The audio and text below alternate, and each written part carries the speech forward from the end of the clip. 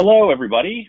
Great to hear so many people have come to join this wonderful webinar. It's our first webinar of 2020, brought to you, of course, by the Streaming Video Alliance. This webinar is going to be securing live streams, and we have an excellent panel lined up with people from a wide range of organizations involved in the security of streaming video.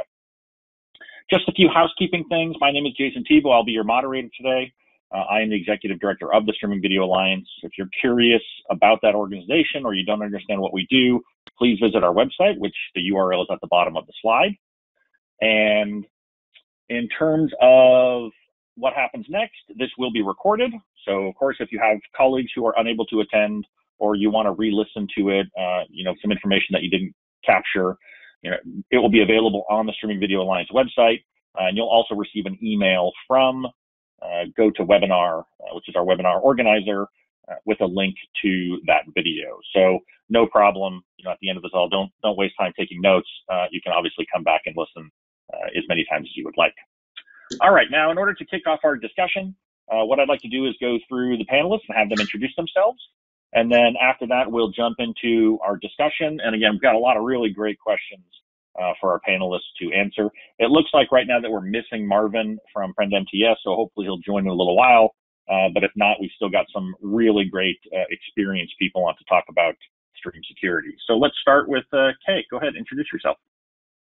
Hello, everyone. My name is Kei Foo. I work for Charter Communications in the Video Delivering Engineering Group with the focus of content protection as the focus for my day-to-day job. And I've been in this role for about 3 years now.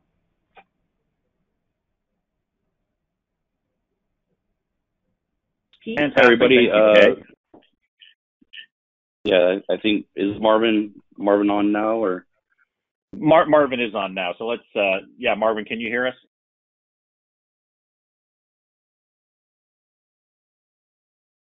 Okay, go ahead.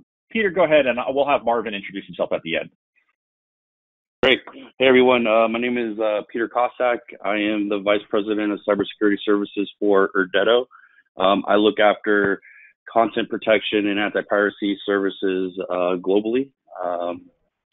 And thanks for having me.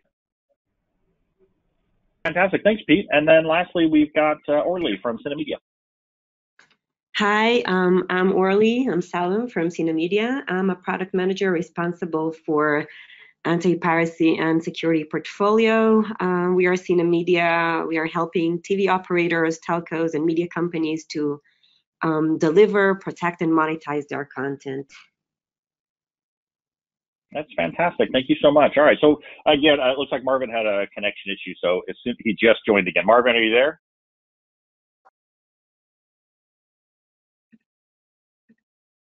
I see him and his microphone is green.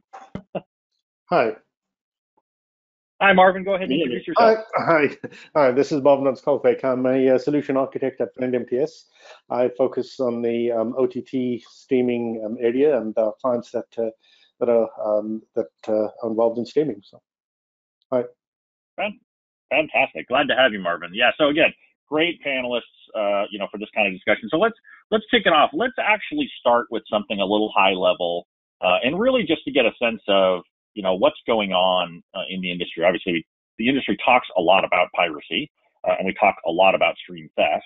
So, maybe Peter, maybe you can start us off with this. But how prevalent is live stream theft? And I've heard it called, sort of stream leakage.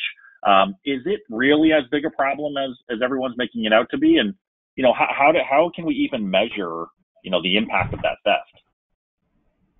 Yeah, sure, absolutely. I think one of the stats that I look at and that we kind of measure is using web traffic statistics from SimilarWeb. One of the key kind of data points that we see is there's essentially, based on the reporting that we're seeing and what they're saying, is there's about 260 million visits per month. That's people going to each one of these sites for the top 4 streaming video sites. That's a significant number. And there's about 9 million unique users who go to these sites on a monthly basis on average. So yeah, it's very prevalent. The issue is growing. I think as we see kind of the streaming wars going on and people looking to obtain content in one location and not pay, a multitude of different subscriptions, I think the problem is actually going to get bigger as we move forward. And then Orly and Marvin, what are you guys seeing from your perspective? I mean, obviously, Peter Irdeto, I'm sure you guys are keeping a bead on, sort of what's happening in the industry. Are you seeing things similar to what he was talking about? Mm-hmm. Yeah, yes. So, sorry, go ahead. Yeah, so the big impact we see is on live sports because, this being a live streaming discussion, the sort of last bastion of live TV really is live sports, high value live sports that you get exclusively on pay TV stations. So there's certainly a lot of buzz around people being able to access those sports for free. And if you look at the forums, at the Discord chat groups, at Reddit, you'll see that there's a lot of demand for illegal live streams, especially of high value sports content. So it certainly is a prevalent problem, and there's a huge demand for illegal live streams, especially of sports. Mm-hmm. So I agree with what was said, and I would like to add something. So it's not just about streaming or streams leakage or theft. It's also about credential sharing and fraud that is impacting the revenues of the content owners and service providers. And this is something that is getting more prevalent as well. Whether it's casual sharing, people that are sharing with the credentials for the video service with their family and friends, or credentials that are ending up in the wrong hands as a result of some fraud activity. Latest research by Hub Entertainment reveals that nearly half of the users that they participated in their survey actually said that they are using someone else's credentials or giving their credentials to someone else. So there's the service provider, the pay TV industry is going to pay a lot of it in terms of revenue. And of course, the impact can be measured, as was said here, by measuring the web traffic, but also behavior analytics, machine learning, and artificial intelligence also help us to understand the impact of the problem. I mean, and that seems, so it seems like there is not only a lot of theft happening, but obviously there are, let's call them innovative ways that bad actors are in fact, stealing things, right? So if, like Marvin said, there is such a huge demand for live sports, and some people are not willing to pay the price to see them streamed, and they will go to a pirate site to watch that stream pirated. Obviously all the rights holders and the distributors are doing things to prevent that. But what are some of the ways, that maybe maybe Orly, actually, maybe you can start us out with this and sort of continue on what you were just talking about with credential sharing. But what are some of the common and maybe not so common ways that pirates do steal content and redistribute it for their own profit? Mm-hmm. So we at Synamedia, we're focusing on two types of content stealing or illegal access to the actual service. So the first one is actually when pirates are connecting to the service as legit subscribers with some very easy and very not sophisticated steps. Through HDMI output, they can actually get the content, the clear content, and then redistribute it either to open websites where their revenue model will be, by putting lots of ads on that website, or they can redistribute it to their own subscription-based private pirate network. And this gives actually the piracy viewers the access to the content they would like to watch. Usually, those services are aggregating so much content, like thousands of channels, lots of VODs, and so on, and those are really attractive.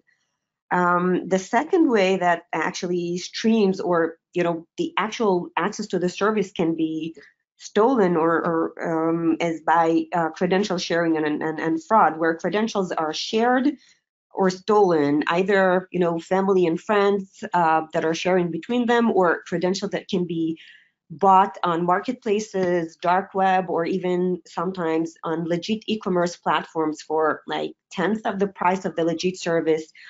We also see cases where people are swapping credentials. You'll give me access to this service, and I'll give you my credential for another service. And this is very easy, probably to do, and it's very prevalent among younger generation, but not just.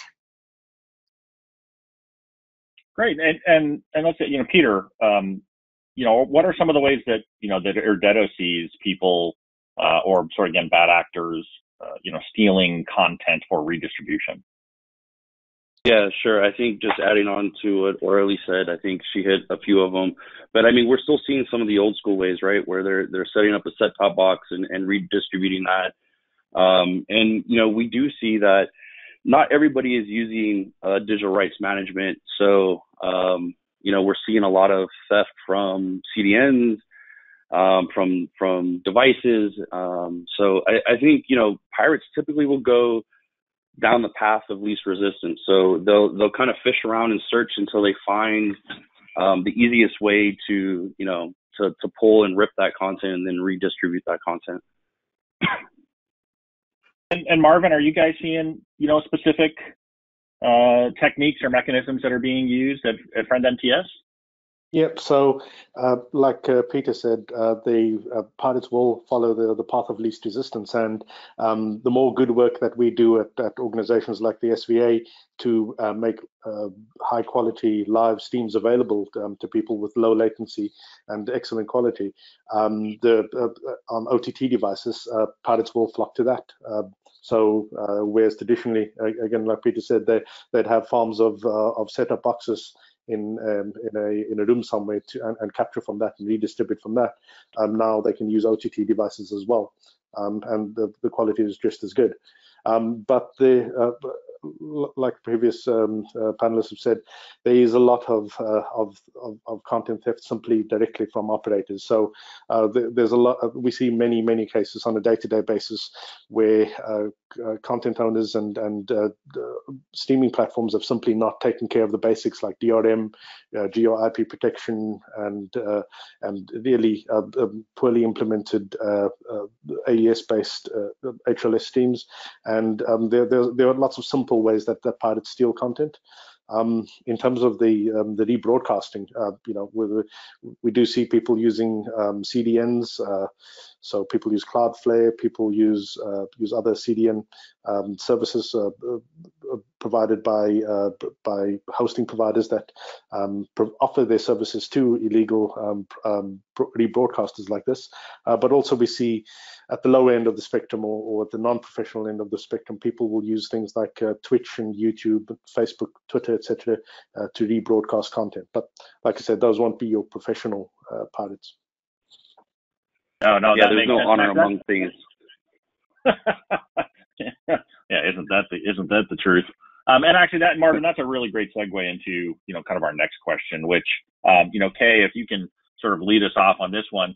Obviously, we have three folks on the panel that are from technology vendors in the security space, right? So obviously, there's a lot of stuff being developed, a lot of technologies, a lot of innovative approaches being developed to stop exactly what Marvin, Pete, and Orly just talked about, the different and myriad different ways that pirates are stealing content. And so, Kei, can you talk a little bit about some of the technologies that coming from your perspective, as a network operator, that content owners and distributors can employ to prevent stream theft? And are there even things, additional steps, including using technologies that distributors can take with things like network configuration or cache configuration or things like that?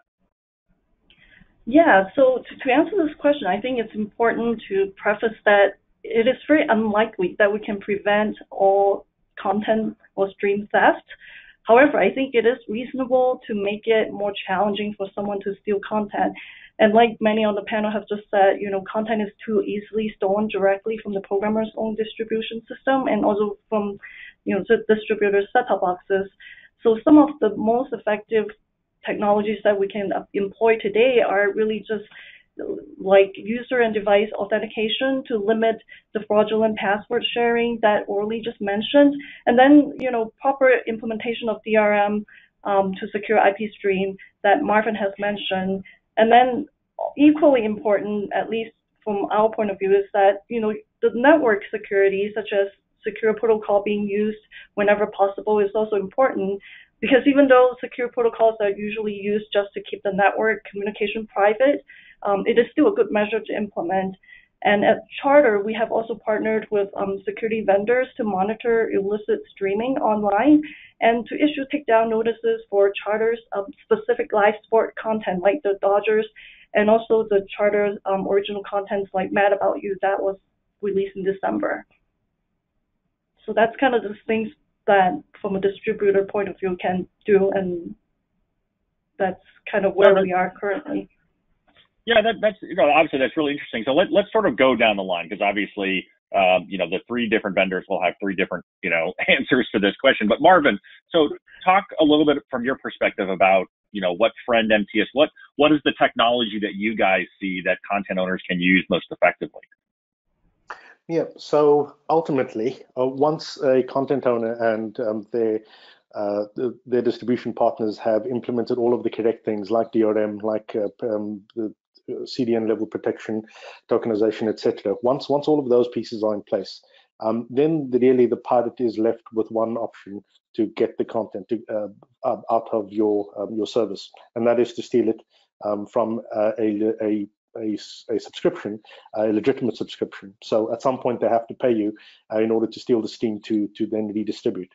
So the only effective way that you can really stop them from redistributing their content is by having some sort of identifier within the stream that they've stolen that uniquely identifies that the subscriber, so that you can then take action, remedial action or immediate action to terminate that illegal restreaming operation. So one of the ways that you can do that is obviously through watermarking.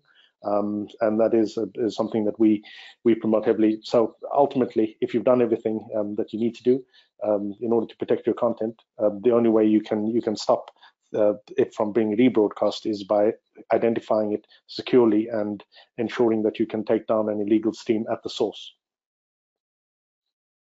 Oh, that makes obviously that makes a lot of sense. And again, at the SVA, we have explored forensic watermarking, for example, as a technology that can be used in stream identification and takedown. Peter, what are your thoughts from Irdeto's perspective? What technology are you guys really thinking is critical or crucial to stream protection? Yeah, I mean, it all starts with the DRM, right, and having a rights management system in place or multi-DRM, because that kind of deters and like Kei was saying, it starts with that, and it kind of helps deter the pirates, and it makes it a little bit harder for them to just kind of pluck and place and rebroadcast that stream. So it starts with DRM, and then it having a full 360-degree view on piracy. So it starts with DRM, then it goes to forensic watermarking, so you can identify the stream and where it's coming from, and then having an online piracy or an anti-piracy team who's able to discover that, and because in live, speed is the name of the game. So the quicker that you can kind of address those streams, and if you can have all of your security integrated into one workflow, it makes it much quicker, faster to kind of address in real time these live streams when they're being rebroadcast and get them taken down. So it is having that holistic view from a security standpoint, have a strategy in place that kind of takes advantages of all the technology that's available out there in the market. Absolutely. And then Orly, obviously Synamedia is doing, some very innovative stuff as well, and coming at it almost maybe from a little bit different perspective. What are your thoughts on, sort of the technologies that the content owners might be able to use when partnering with somebody like Synamedia? So there's prevention and there's detect and disrupt streaming piracy. And as was said here, that preventing is up to a certain level, and then you just need to be fast enough in order to detect and disrupt. Pirates are smart. You put locks on the doors, they will try to get through the window. So you need to make sure that you're detecting this, and you should have detect and disrupt solutions that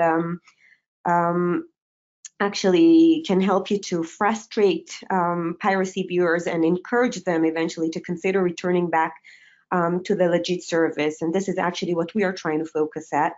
And regarding network level solutions, so like IP blocking, for example, these are great. And this is also something that we are now employing, but you need to make sure that you have really good technology to actually identify, to detect those pirate services in order to do this disruption. Yeah, that makes total sense. And let me go back to Kei a little bit. So it's interesting hearing all of you talk about, approaches to preventing stream theft or content theft. Now, I think obviously, right there, I get a sense that there is some feeling maybe from the content owners and the video distributors of sort of, an acceptable loss, right? I don't want 15% of people stealing my content, but I'm willing to live with, 2%. So it's very interesting from a business perspective, but the technologies you guys all talked about, they seem to all work together in some way. And so it's okay, again, coming from, a different perspective than a technology vendor, how does Charter, look at sort of the security technology stack? Is there a stack for stream security, or is it really just sort of like, if I have this one technology, I'm good to go and I shouldn't worry about anything else? So I think technology stack, it is a good way to look at it for stream security, because generally any good security practices would also be good for stream security, like authenticating the user with login credentials and using DRM to protect your content stream. And from a distributor point of view, obviously we also have, contractual agreements between programmers and distributors. So then depending on the requirements there would be multiple technologies that we would need to use to secure a video stream. And as everyone has mentioned here, the video piracy has gotten pretty sophisticated. So I think a content strategy needs to be a multi-pronged approach. So it's most likely you'll need more than one. And so the same thing with user login credential and DRM, that's already two that you're using. And then anything else that you can add on top of that would just make it more challenging for pirates to get in. Anybody want to add to that? I mean, Peter, do you agree that that's kind of a good approach or a solid approach, or do you have any thoughts to add? Yeah, no, absolutely. I think it's a great approach. I think you have to understand what's going on, because the landscape's constantly changing. So, having things like concurrent stream management, having DRM, having watermarking, these are all tools that can be used for any content owner or distributor to really combat piracy, right? And like Kei said, you're never going to stop at 100%, but if you can frustrate them, or you can limit kind of the damage that's done or the risk, I think it's really important. I think, there's technology out there. I mean, forensic watermarking and OTT watermarking will give a distributor or a content owner the ability to shut down streams in real time. I mean, that's a fantastic tool to use. I think we're seeing, CDNs and ISPs start to kind of take a larger role in the anti-piracy world. And I think, when you put all this together and you have a multi-pronged approach and a strategy in place, it can really have the effect that you're really wanting to have. Oh, and that's great. And Marvin, what about from FriendMTS perspective, right? So some of the engagements you guys work with, some of the video distributors and the content owners, are you working with other vendors as well to create sort of a consolidated strategy for your customers? Yep. So I think most of the other technology vendors here will also be working with people like YouTube and Facebook, who have their own content identification and stream protection, content rights protection mechanisms in place. And it's important to use those kinds of partnerships where possible, to maximize your ability to take down illegal streams wherever they occur. And yeah, certainly they you need to use the best tools for each category of the technology stack. So you need to use the best possible DRM, you need to use the best possible watermarking, and you need to use the best possible concurrency management and other tools for managing sessions. So yeah, it's important to leverage all of the data and the services that you have at your disposal in order to produce that kind of holistic picture of the security landscape. Perfect. And Orly, do you have anything to add to that as well? I agree. It takes a few parties joining together in order to combat piracy. Whether those are our ISPs, technology vendors, the content owners themselves. So I can just, agree to what my friends just said here.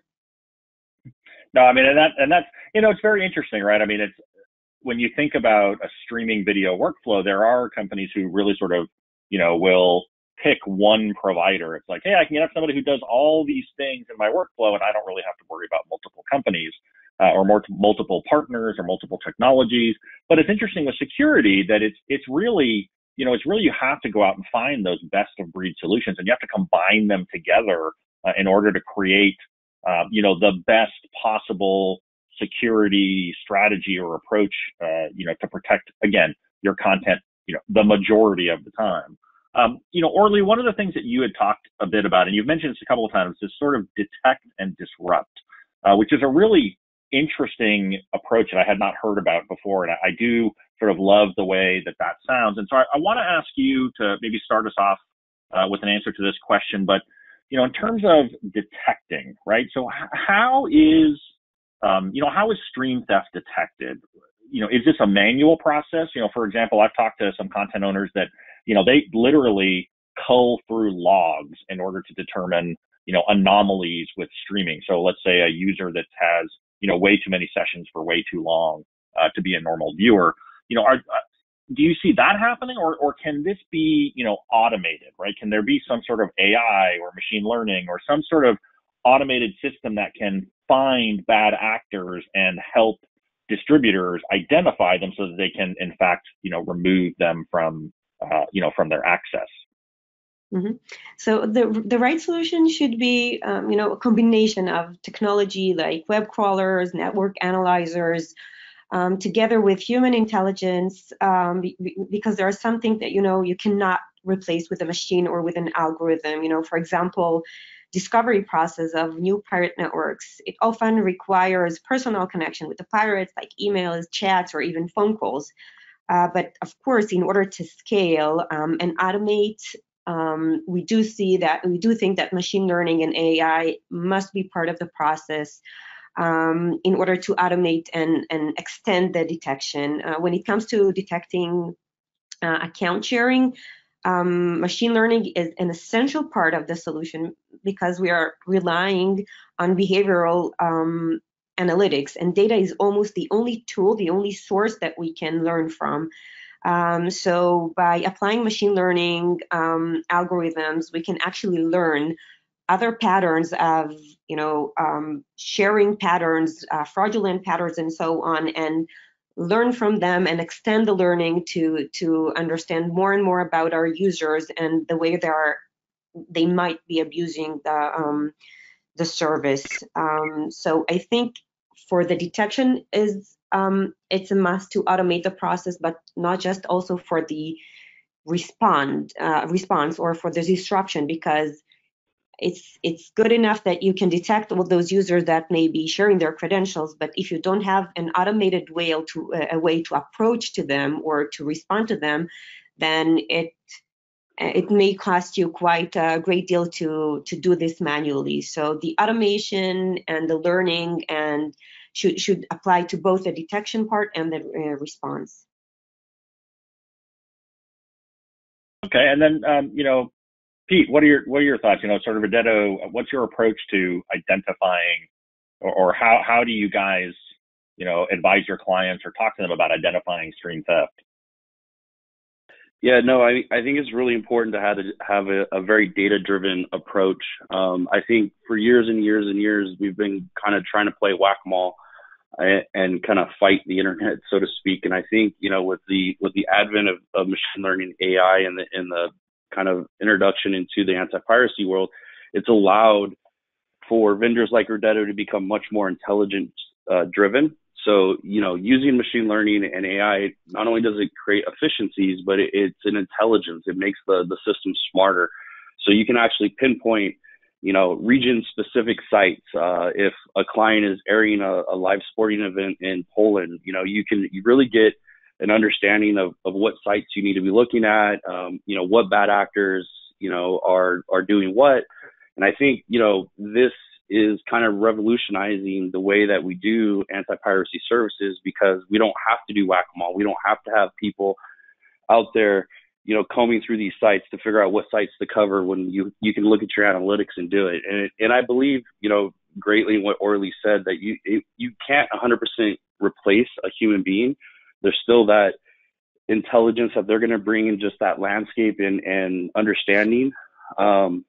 So I think it's a two-pronged approach between, using as much technology as you can to have the smartest system that you possibly can, and kind of supplementing that with human intelligence and just that human aspect of it. All right, Marvin, anything to add there? Yeah, so if your streaming service has any degree of success, right, which you'd all hope for, then you're simply not going to be able to scale manual trawling through logs at all, because it's not just a single set of logs or a single set of analytics that you need to look at. It's going to be, you need to look across CDN access logs, across your streaming insight solution, across your heart beating mechanisms, your geo-IP service providers data. There's a lot of data that has to be collated and has to be analyzed in order to detect anomalous behavior, right? And here I'm talking about the detection of the theft, rather than actually going up and finding pirated sites. So it quickly becomes unfeasible to do that using purely manual based mechanisms, and certainly there's a place for neural networks and AI and machine learning approaches to enable you to find those patterns of behavior, but again supported by some human intelligence in order to identify the sort of patterns that you're looking for. Okay, and obviously that makes total sense, right? It would seem to me that no matter how intelligent the system becomes, there will always be the need for a set of eyes or multiple sets of eyes looking for, those patterns that perhaps the algorithm is not trained, not necessarily clever enough to detect, but not trained to detect. So it's almost like there's a constant shepherding of the technologies used to monitor the technologies used to protect the stream. So it's, again, this just speaks to the fact that this is not a simple thing to do, both protecting the content and monitoring, when security may have been breached.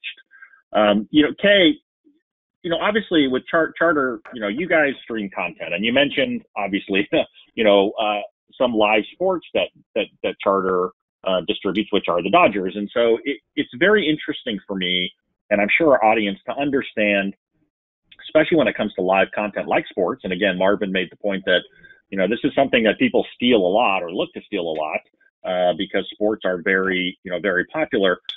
But what are the impacts of, some of the anti-theft technologies, whether they be DRM or watermarking or anything on stream latency? Are these technologies applied in real time? Are they applied, before the content is, provided to the distributor? Is it done at the time of encoding? So can you talk a little bit about what you guys see as the impact of these stream protection technologies on the stream experience? Yeah, so ideally, any anti-theft technologies really shouldn't have any impact to the quality of the video nor the customer experience, and it really should be seamless to the customers. And so, for DRM, usually the license get issued when a customer, press, tune to a channel or press play on a bot content. That's when the license request gets sent out and a response gets sent back. And obviously that needs to be optimized to make sure it's the shortest response times that you can have. So if everything is implemented correctly, there really shouldn't be any customer impact or stream latency per se. And then obviously depending on the technology and content type, like for VOD, if we wanted to do watermarking, VOD, you can do that ahead of time and not have to be real time. But obviously for something like live streaming sports like the Dodgers, then there are things that you probably would be doing it in real time and have to be dynamic. Okay, and then so let's let Orly. What are your thoughts on that? Do you see from the companies that you guys are working with, do they have a concern about the application of streaming technologies as it relates to latency or the delivery experience? Mm-hmm. Of course, and I agree. There shouldn't be any impact on the latency or on the user experience. But we need to differentiate, these tools when they're coming to serve a certain goal of protecting the content. So, being able dynamically to change parameters, control, for example, whether it's watermark parameters.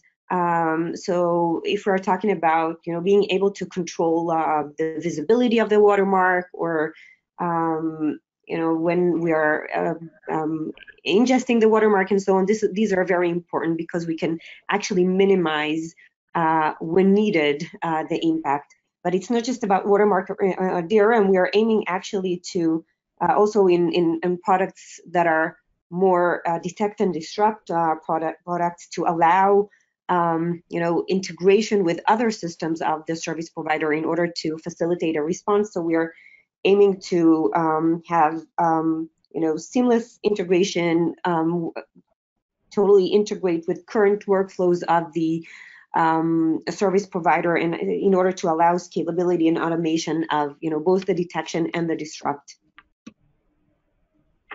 Okay, Marvin, do you have anything to add to that as well? What do you guys see from your client engagements with distributors?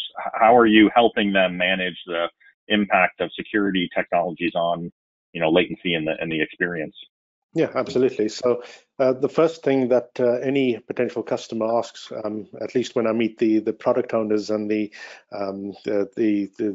steering of the owners of the software and applications, is will it have any impact on my startups metrics or on my video buffering metrics? And the answer that they always want is none at all. So it's vital, especially with live streams and services where people can switch between live content channels and VOD items very quickly.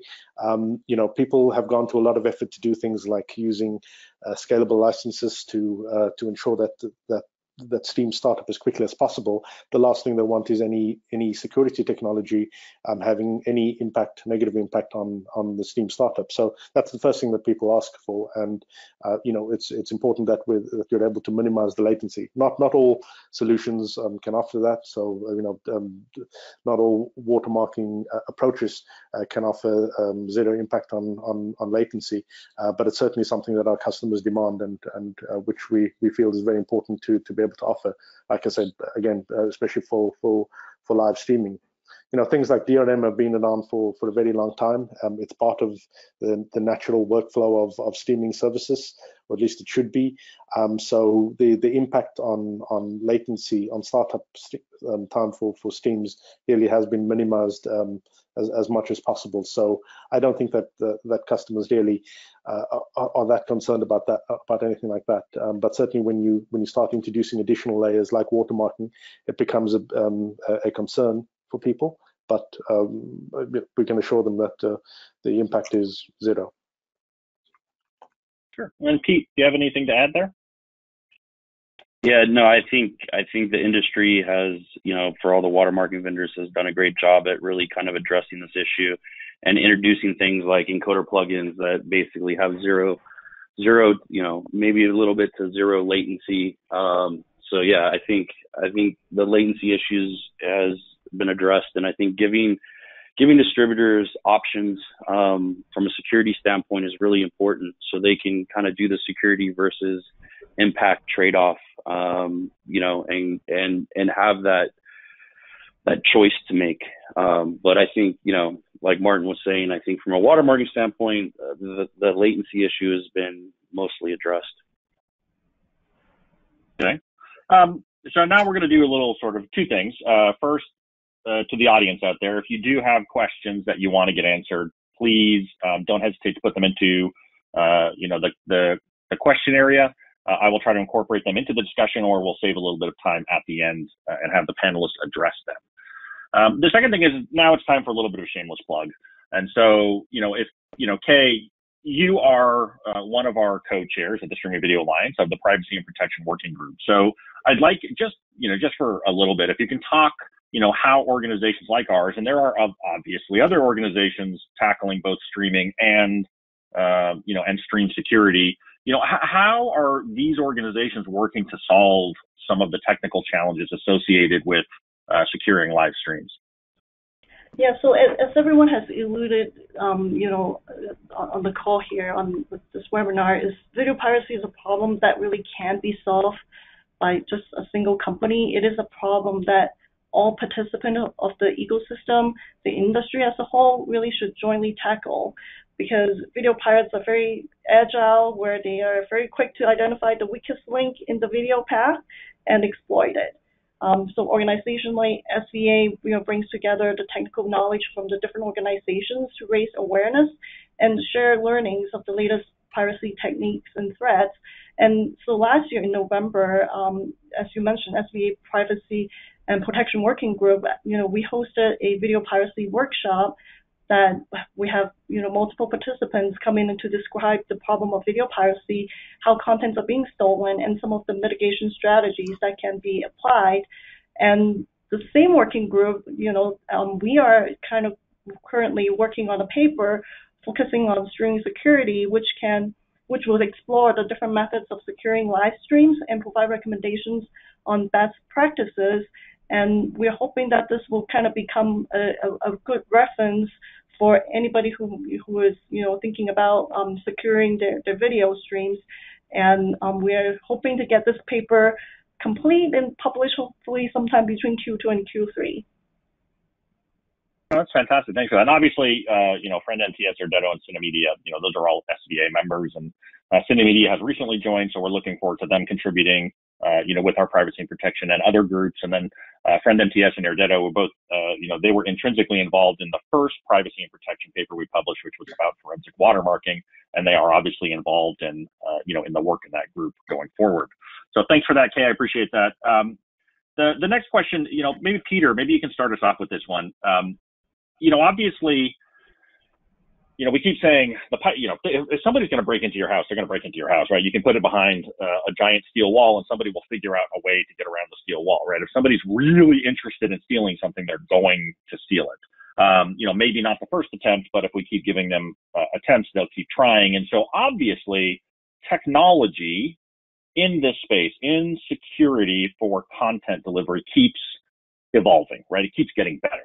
And that's because companies like FriendMTS and Irdeto and Synamedia are constantly innovating and trying to figure out a step ahead of the pirates, where are going to be the vulnerabilities where pirate access may happen and content may be stolen. And so, Peter, could you talk a little bit maybe about, what are some of the technologies and approaches that, that Irdeto sees sort of coming down the pipe, things like, blockchain, is that going to be involved in stream security? Or how about automated content recognition?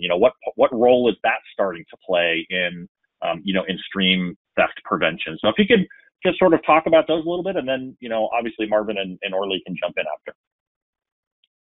Yeah, so blockchain is an interesting technology that's coming down, and I think what we're seeing is the use case for that is a lot of like a trusted network where you're able to essentially secure your content workflow, and then using blockchain as a ledger to understand this editor got it, that editor got it, it was sent to this facility for audio layback, whatever the case may be. And we're starting to see that integrated with a lot of watermarking technologies to really understand the workflow and what people have touched it and what they've done with it, and understanding where a leak might happen prior to the distribution of that content. If you are a broadcaster and have multiple different RSAs that regional sites that you're sending content to, and really being able to track that content and understanding, who leaked it, how it leaked, how was the security breach.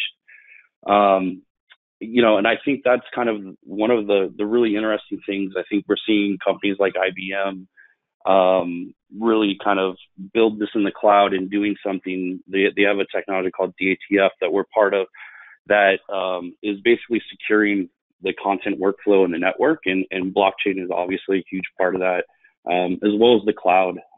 We're seeing, a lot of watermarking getting put into the cloud and enabling that tracking of the content throughout the workflow. And I think these are both technologies that, lend themselves very well to cloud technologies and kind of adding to the security of any workflow.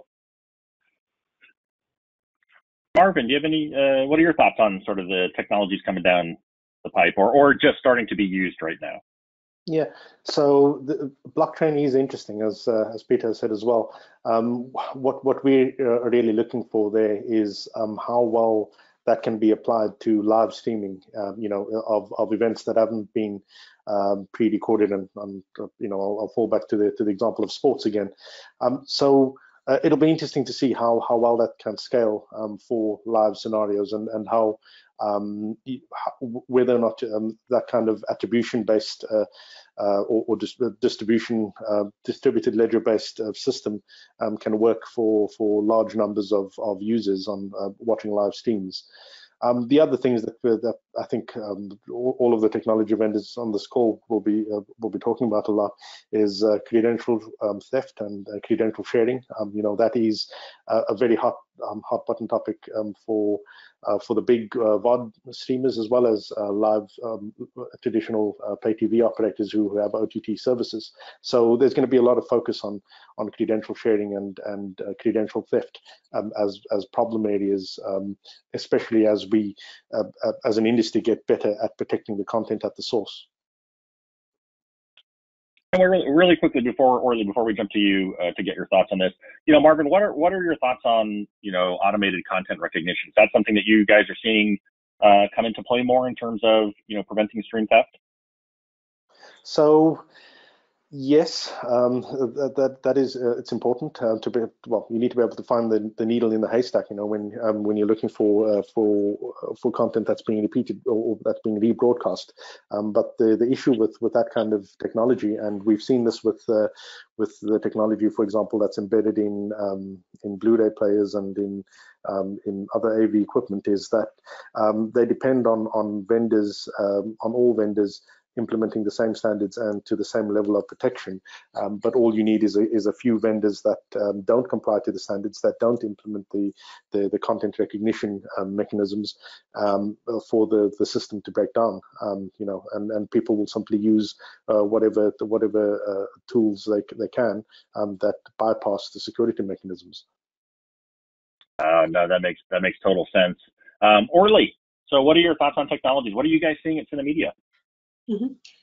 So we are investing a lot of effort in creating the next gen of anti-piracy solutions. We are investing a lot in cybersecurity capabilities in order to practice both active and proactive defense. I can give you an example. We are focused on mapping and identifying not just the front end services or streams of the pirate, but also the back end, and mapping their entire supply chain in order to hurt them in multiple places, different places. For example, when we are able to identify or map the entire service of a pirate services provider, then we are able actually to employ tactics like IP blocking, for example. So the better technology and better understanding of the pirate services that you have, so better response that you can take. So we actually are using sensors or agent, and it could be, for example, watermark, but not just, also behavior analytics, like we do in credential sharing, but we are combining both, external sources from the threat landscape as well as internal sources from within the ecosystem of our customers in order to practice both proactive and active defense. Oh, that's very interesting. It almost seems like, when you get antivirus, right? So usually the antivirus companies, they have kind of a threat matrix that they update based on all of their clients' input, out in the real world. And it's almost like the streaming video space needs that kind of service for pirates, so that in a sense they can almost share information amongst themselves. Again, and coming from where I'm at in the streaming video alliance, it's all about information sharing. So they could share all that information about the threats that are coming in to them individually. We'd have one big giant picture and one big giant database that, potentially everyone could benefit from, in terms of protecting, original rights, and content. All right. So we've got one last question, and we got about 8 minutes left. This question, I always like to end with this question, because it's really sort of, you guys are all the experts. It's fun to ask the experts, what their advice is to people who are looking to implement, the technologies or things that are being discussed in the webinar, in this case, security technologies. So let's just start with Kei, and we'll go down the list to Orly. Kei, what is your sort of one piece of advice about security that you would give to a content owner or video distributor who wants to start to provide live streaming?